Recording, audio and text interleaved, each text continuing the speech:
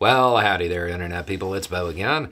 So today we are going to talk about how India is on the moon and what it means, what the mission is about, and how it will impact foreign policy. Okay, so we have talked a few times recently about how India and Russia were in this very informal, low-key space race. It's worth noting that the scientific community does not like these types of things being described as a space race.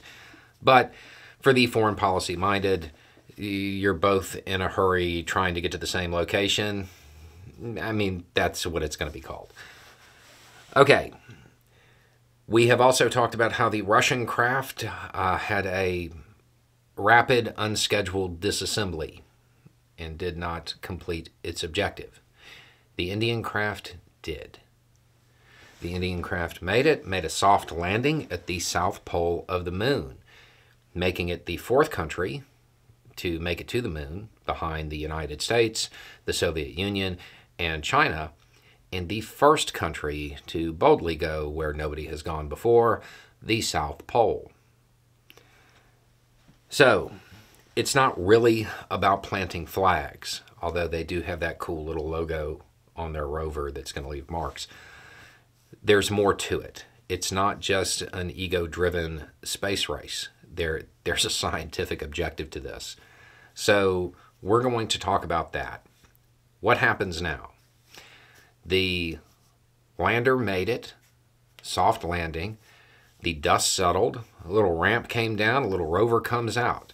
The rover is going to do what rovers do. It's going to drive around, it's going to look for rocks, and it is looking for water-based ice. They have to specify up there, water-based ice. The obvious reason to look for water-based ice is habitation, right? If you're going to put something on the moon that has people for any length of time, you need water. That's the obvious answer. The one that is lesser thought of is propellant. It can be used for propellant, making the moon, well, not a giant gas station, but a refueling center, allowing further exploration. So all of that's going on, and all of that seems to be going well. The scientific mission is underway. It's gathering all of its stuff. They are beaming back images. It's a win, okay, scientifically. From the foreign policy standpoint, what does India get out of this? Everything Russia would have, and kind of more. We look at landing on the moon as something, we did that a long time ago. No big deal. Yeah, there's a reason that not a lot of countries have done it. It's hard. And it's something that for the most part,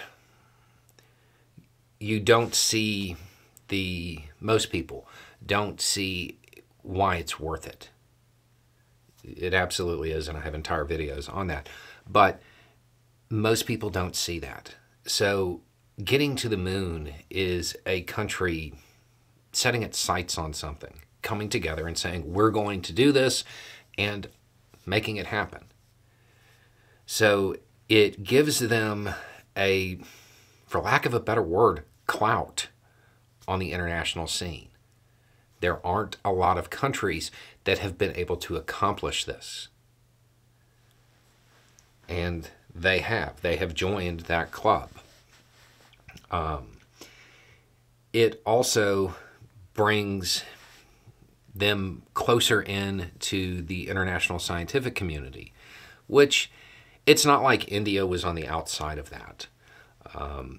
But again, it's a whole new level. India is now a country that has landed on the moon. It carries a lot of weight when it comes to the perception of what that country is capable of accomplishing. They have that now. So it is going to help them. To me, one of the more interesting parts about this is that from what I understand, they did this for like $75 million. That is amazing. That's a shoestring budget in comparison to, like, U.S. spending on well, I mean anything, but getting it done effectively, successfully, and cheaply, it shows what the country is capable of in other settings. It's not something that's going to be forgotten.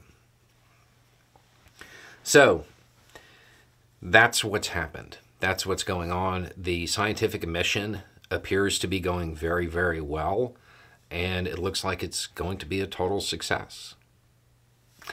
Anyway, it's just a thought. Y'all have a good day.